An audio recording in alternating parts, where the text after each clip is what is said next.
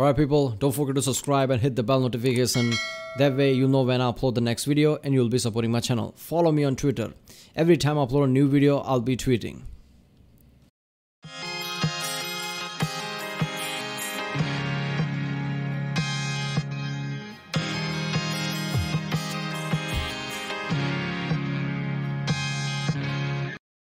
Ladies and gentlemen, this is geographic and this is If You Never Saw It Before, You Wouldn't Believe It Was Real by the channel geographic. Last post of 2021, Happy New Year. Yeah, this was uploaded literally last day, 31st December, I guess. Yeah. For more consistent content, make sure to follow my TikTok and Instagram below. Okay, so let's watch the one. This is geographic. Obviously, all the videos he makes are fucking awesome. So yeah, if you like my reaction, don't forget to like, subscribe, check out the Sunday. There's a link in the description. Check out the cast in Kazi. Yeah, let's do it.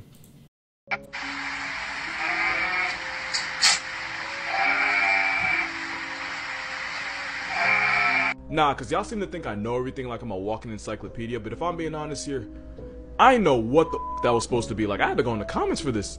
And apparently that's not a deformity. That's actually what they're supposed to look like. It's a Damascus goat. It originated in Middle East countries and is primarily used for meat and milk. Now I'm not gonna sit here and say God makes mistakes, but that skull makes me think his draft and post buttons are way too close to each other. Also, a Damascus named God won a prize for most beautiful goat in a contest in 2008, proving that some of y'all will lie unprovoked for no fucking reason. Y'all can call him beautiful, but tell me this goat didn't crawl straight out the Goonies. They actually look somewhat normal as babies, but then I guess puberty hits them like Hiroshima. It's honestly the pug of goats, and I truly mean that. And I read some comments on the internet saying, oh, he just wants love. I rebuke that. He wants my life essence. We played God with goats, now we got Barnyard and Dark Souls, and I do not like it. And I could have sworn Satan took the form of a goat. Actually, this makes a lot of sense now. You know y'all don't gotta tag me in every animal video, cause like, what do you expect me to say? Like, his existence looks like pain. And for y'all that are gonna sit there and tell me that he actually looks cute, I pay way too much for context for y'all to lie about what's in front of my face. Crazy thing is, this is the second most disturbing goat video I've ever seen. Hello. Absolutely not. An unknown creature gives him. I was expecting this thing to say, "I see into your soul." Look at how he's seeing. Absolutely not. An unknown creature gives a New Yorker a heart attack. What the fuck is that thing? It's a fucking bat! It's got the fucking virus! I both can and cannot fully explain what that is. It's called a Kulugo, but it's also known as a flying lemur, even though there's somehow two lies in that one name. They don't fly, they glide, and since they spend most of their lives in their trees, they basically just airdrop themselves from branch to branch. And it's not a lemur. Lemurs are primates, making them related to gorillas, chimps, and us. But this thing isn't a primate. Whoever named it would probably name an atheist faith. They use that stretchy membrane called a patagium to glide like flying squirrels, and they can travel 650 feet without stopping. That's 200 meters or a little bit less than 2 football fields. But it's not a flying squirrel. There was a time people thought they were just God's rough draft of a bat, but Kalugos aren't related to bats either. And if you look at the order they're in, Dermoptera, they're the only living members. It's like pulling up to a family reunion and finding out you're the only one left. And because their entire personality involves flying, they're too slow and awkward to survive on the ground, and for an animal that lives in the trees, they're pretty mid-climbers. They're so bad at life that being nocturnal is probably the only thing keeping them alive. Mother Kalugos will— Oh, that's just fucked up. They're bad climbers. So once they glide and falls to the ground, it's really hard to basically go up there, right? Again, and if a predator's around, that's it. That's the end of that. You know, I'm not surprised people confuse them with the bats, because that's how they'll look when they are, you know, drop like that with the, you know, wings, you know, spread wide like that, because bats do that, right?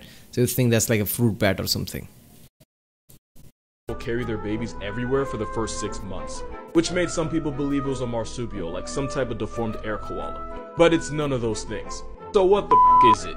Well, scientists performed genetic analyses on them, basically a 23andMe for a flying carpet, and it turns out their closest evolutionary relative are primates.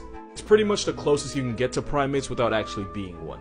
Which means this dehydrated Dollar Tree chipmunk is more related to you than it is to an actual squirrel or bat. The more you know. Anyone know what this Here's is? why you should never touch this. That is Glaucus atlanticus. It's a type of nudibranch, but it's also known as a sea slug. It's also a gastropod mollusk. I'm not finna bore you with a whole biology lesson, but gastropod means it's related to snails, and mollusk means it pulls up to the same cookout as octopus, squid, and cuttlefish.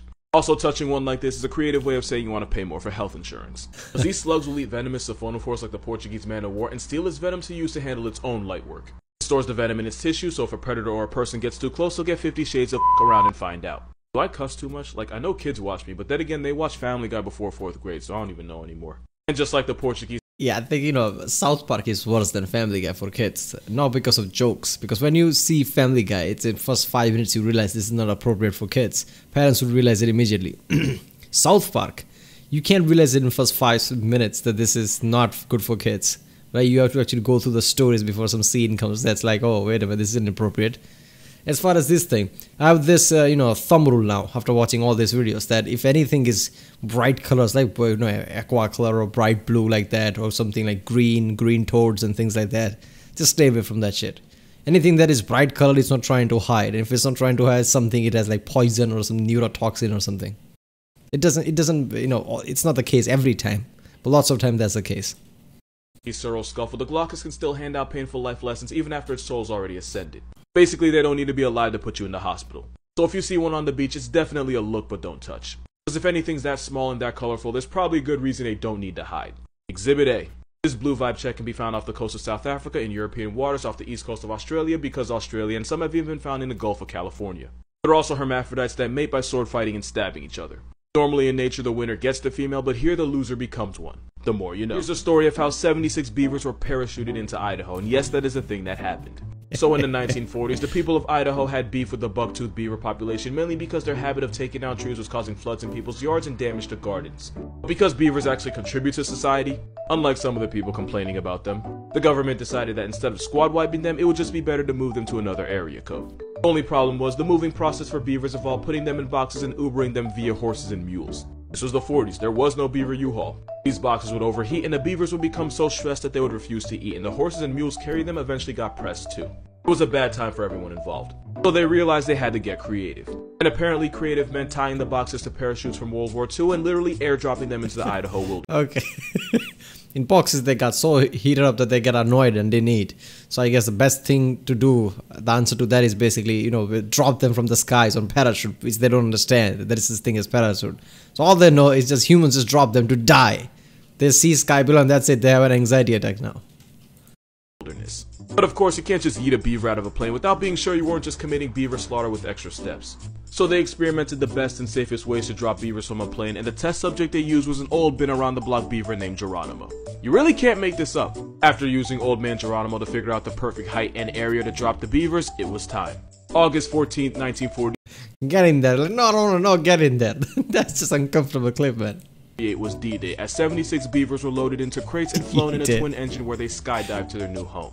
And these furry paratroopers had a 99% success rate. But only because one of the beavers managed to escape and jump out of the box when he was 76 feet from the ground and took himself off the census when he met the ground. Other than that, the rest of the Air Force beavers managed to land safely on the ground and were able to crawl out the box and explore the new neighborhood and begin a new beaver life. And to most people, this was a success. PETA wasn't happy about it, but PETA gon' PETA.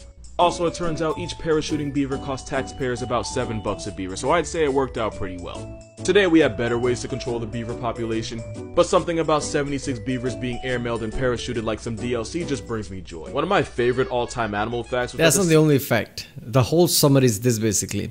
76 beaver annoyed certain people, so they literally took them, parachuted them to some other area. They literally got rid of them like fuck you and just throw it off the sky. That's some next level shit, man. The sight would have been ridiculous. Nobody has the video of that. Oh, look at that, the beavers are coming down. CIA once tried to weaponize otters for some reason, because the 60s were a weirder, druggier time, I guess. But they were low-key onto something. Because otters are smart enough to use tools, tough enough to survive the freezing ocean without blubber. They'll square up and run fades with jaguars and caiman, I've seen them do it. And even though they look like plush toys, they have the power to seriously f**k you up if you give them a reason. They're like honey badgers with better swim time. So someone in the CIA created a report called the Otter Dossier, and I'm gonna read you my favorite parts. According to the Otter Dossier, they can be trained to climb ladders and stairs, can carry objects underwater, open zippers, throw objects with their mouth, and turn on faucets. They somehow figured out that a motivated water weasel can chew through a zinc sheet, and I honestly couldn't tell you how they found that one out. There's a lot of other stuff in there too, like how to properly take care of otter pups, because apparently they get diarrhea. A lot. But by far my favorite part is where they say otters are easy to train, but they can become too devoted to humans, which can lead to their destruction. Yeah, honestly, same. The report also mentions that they're almost impossible to transport because an otter that feels confined can and will attempt to destroy anything trying to escape. The report also specifically says never to take food from an otter because, and I might be paraphrasing here, take their food and they take your fingers. And in fact, the exact quote was, never take food from an otter, particularly that which he has just caught or suffer severe mauling. Yeah, someone got really up for them to put that there. Seriously. Honestly, if you have the chance, please read the whole report. I'm gonna put it in the comments. I mean, there's a chance A sentence ended with Mark knows. So yeah, be careful. the report's fake and none of this ever happened, but it's so detailed, like too much effort went into it for it to be a lie. Moral of this video, otters are smart, nasty, and they give less than a prom night virgin. Basically weapons of otter destruction. Turkey's performing demon ritual on past tense cat. Slow walking does not help. So there's actually a really interesting and complex reason why turkeys do this. Turkeys are so f***ing stupid that it's actually medically fascinating. Like, they're not dumb enough to stare at the sky during a storm and reverse baptize themselves. That's actually a well-known myth. But they are brain cell deficient enough to not tell the difference between a threat to their way of life and an expired cat. It's likely that turkeys are curious about the past tense cat, but too paranoid to get too close to the corpse because again, turkeys have no idea it's dead and no way of knowing if it's dangerous. What you're seeing is a prey response that only an animal locked in the basement of the food chain can come up with. As for the circling, birds like turkeys, chickens, and pheasants will instinctively follow the tail of the bird in front of them. It's a behavior that helps keep them together as a flock since holding hands isn't really an option. So pretty much these turkeys are stuck in a never-ending cycle of follow the leader, but none of them actually identify as one, so they just keep going. And fun fact, this bird was almost the mascot of America, since a guy named Ben Franklin thought bald eagles were cowardly scavengers that didn't deserve the clout. But if you YouTube what a bald eagle really I don't know which was an army ants or what ants are there, you know. They said that they follow one leader, but if the leader goes away something or not, they just start to, you know, run in rounds or something. Sounds like he might have been on timing. So yeah, turkeys are, I'm not gonna say they're stupid, but I'm not gonna say they're aware of the world either. Someone asked me what I think the most underrated animal in the world is, and I instantly thought of this picture. Goats really do be goating. The bottom of their hooves have soft pads that contour to the surface they're climbing, which allows them to be a middle finger to the laws of physics. Oh, come on, that can't be right. This is not real. I get it, they would climb, but this is some hiking bullshit. No way they can do that. This is, look at that, look at the drop. Soft pads that contour to the surface they're climbing, which allows them to be a middle finger to the laws of physics. This isn't photoshopped. These are the tree climbing goats of Morocco. They figured out that the fruits of the argan tree are an easy source of food, and when nature says climb, goats say how high. This is an alpine ibex. They'll scale up the Cingino Dam in Italy just to lick the salt off the stones and let the rest of the world wonder how. You're For y'all kidding that me. think goats are just some hippie free climbing sheep, they eat their Wheaties. Some male mountain goats can tip the scales at over 300 pounds. A mountain goat once caught a fade with a grizzly, and it was the bear that got turned into a trophy. Got smoke for you too if you want it. Hikers have been warned when going through the Olympic National Trail in Washington because the mountain goats there have started harassing people. The reason is because the mountain Yeah, if they can fuck up a grizzly bear, yeah, they can easily fuck up a human. there have gotten addicted to the salt in human sweat and pee, and they'll press you just to get their fix. Peeing on a trail in their area code is like a Batman signal to a feeding goat. One actually took a man off the census and wouldn't even let first responders get near his body. Those goats became such a menace that they had to be airdropped somewhere else. The media won't admit it, but out of all the bears, cougars, and wolves, goats are the real G's, but like lasagna, they move in silence. You only have 3 seconds. If you can't find it, you're already dead. There you go, on top of here. Alright, time's up. Here's why you always look up if you're under a tree in Tanzania. That is a leopard. Leopards are the best climbers of any big cat, and they'll stalk their victims from Look, if I found it, no way it's better camouflage there. branches, only to drop down and put them in God's recently deleted. And they'll wait up in the trees for hours for the right opportunity to strike. And if you try to escape by climbing up the tree, that'd be like stealing Michael Phelps' wallet and swan diving into a pool. That's their kidding? home Look court. at that. That's only one reason you should be careful under trees. I don't know what to say to this clip. It just jumped from here. What if it didn't land on a branch? It's not small, right?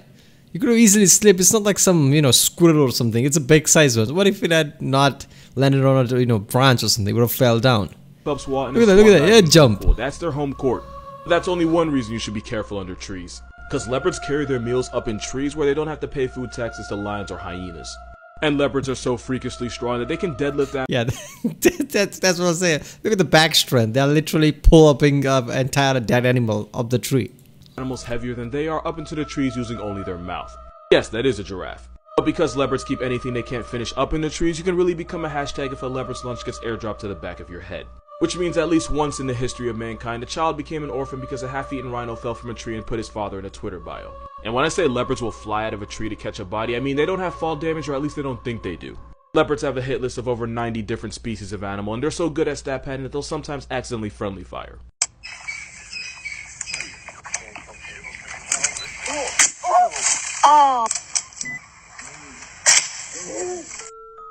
Ooh, this is fucked up.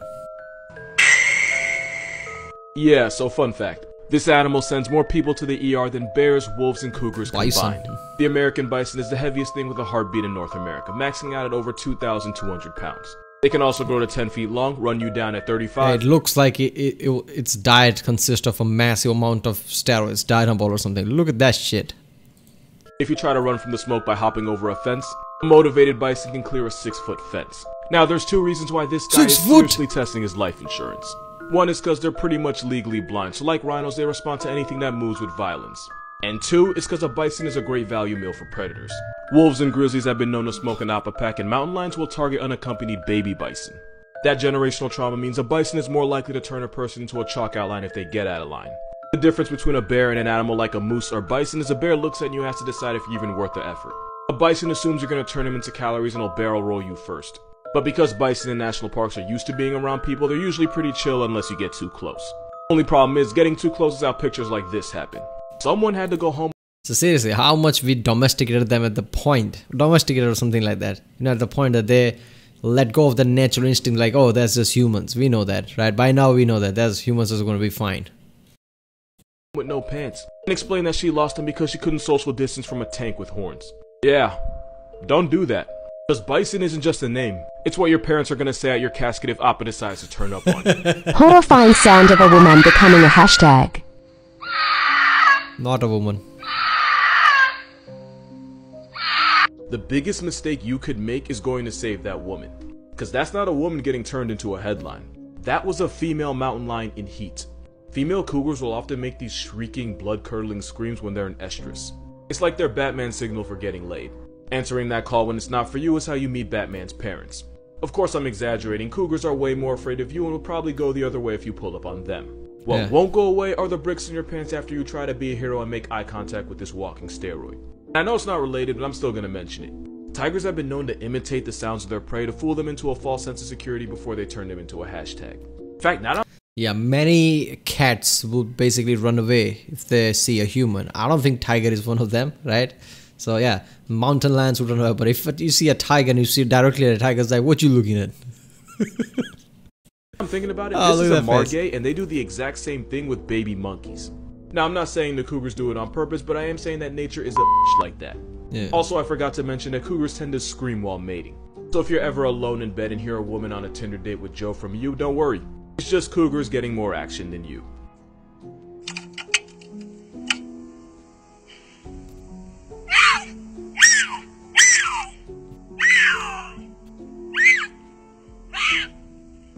You know penguins will sell themselves, but like, in that way? Let me explain. This is an Adelie penguin. If you hear a messed up penguin fact, it usually involves them. So basically, Adelies build their nests out of piles of pebbles, which means two things. Pebbles are a penguin's form of currency, and the penguin with the most pebbles is considered the most attractive. So female Adelie penguins will offer their bodies to males in exchange for a rock, and yeah, it's exactly what I'm making it sound like. Sometimes the female will give it up to a male in exchange for a pebble, even though she already has a mate waiting for her back at the nest. Scientists can't really confirm this, but it's believed the females do this so that if their mate gets packed up by a seal or something, they still have a backup. Doesn't stop there, because a lot of times the female will pretend to be interested in the single male, and right when the male thinks he's about to get it in, she takes the pebble and runs back to her actual mate. The best example I could think of is if you buy a girl a drink only for her to take it and bring it over to her man on the other side of the bar. Basically, these penguins pull a Cardi B, but, you know, without the Cosby part. And before you feel bad for them, just remember that male Adelies have been known to have relations with injured females, chicks, penguin corpses, and one even hooked up with the ground. To completion. Penguins are dressed as Wall Street brokers, and they have the moral compass of one too. Friendly reminder that reindeer will eat this special magic mushroom that'll get them so high that they'll wander around aimlessly and make a bunch of weird drunken noises. And the mushroom's toxic to us, but if you drink the pee of a reindeer that's eaten it, you too can get elevated and hella faded. Basically, getting R. Kelly'd by a reindeer will have you believing you can fly as well. Yeah, reindeers of mushrooms. That's just, yeah, this is why this channel is great. You hear things that you think would never hear. Yeah, you know, crying, you know, mountain lions, basically. Basically, you know, edibles of fucking mushrooms. Oh, that's just fucked up. Penguin thing, I guess he mentioned that in one of the older videos. But yeah, that's also a whole, you know, social structure is fucked up. Yeah. Right, bro, that was, if you never saw it before, you wouldn't believe it was real by the channel geographic. If you like my reaction, don't forget to like and subscribe. Check out the reaction there's a link in the description. Check out the cast, check out the cards in here. I guess I'll see you next time. Comment down if you want to react to any specific video or any channel. And yeah, alright.